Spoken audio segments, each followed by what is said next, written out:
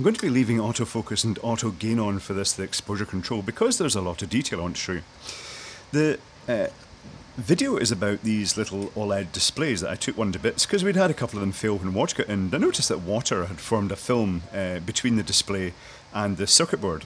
And on a closer looking at the other one that we had that was faulty, I noticed that there was a very distinct corrosion in one of these plated through holes, and that, it turns out, is a track that comes along here, and it comes from the power supply to feed the display. I'm not sure what voltage that is. I haven't actually checked that out. It would have been interesting to do so, but I didn't.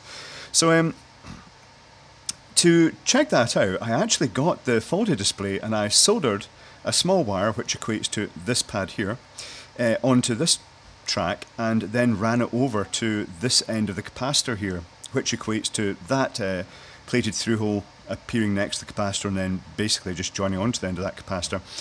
And that fixed the problem. So that was a water-related corrosion issue with the power supply. Now, other things worth noting about this display, it does have this little chip-on flex, which this is apparently a little silicon chip, which is the actual active side of it, the side that would normally face up if on a standard chip on board, and then if the little leads bonded onto it. That's actually placed down onto the flexible film and then bonded onto the copper contacts and that, which is quite an interesting way of doing things. And then they basically flood around the outside of it with the black sealant to actually presumably protect it from moisture ingress and also to block light, I suppose, from going in underneath. The display itself, I tried separating this, but it does seem to be like vacuum bonded together. And it's got a series of electrodes on top and a series of electrodes in the back that sandwiches the electroluminescent film.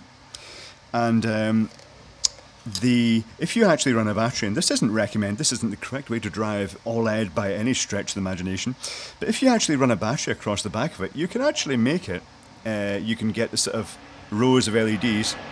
Excuse the noise. Oh! Yeah, that was a fly past. Our show starts with jet fly pasts every so often, so that's quite noisy. But continuing, yep, you can actually make the rows of LEDs, or OLEDs to give them the correct name, organic LEDs, light. The technology involved here, it's a bit like electroluminescent, but it's a lower voltage version where instead of capacitively coupling the current to the phosphor-loaded materials, it's done at low voltage by direct coupling of electrons through them to stimulate the phosphors. If it is based in phosphor, I'm pretty sure it is.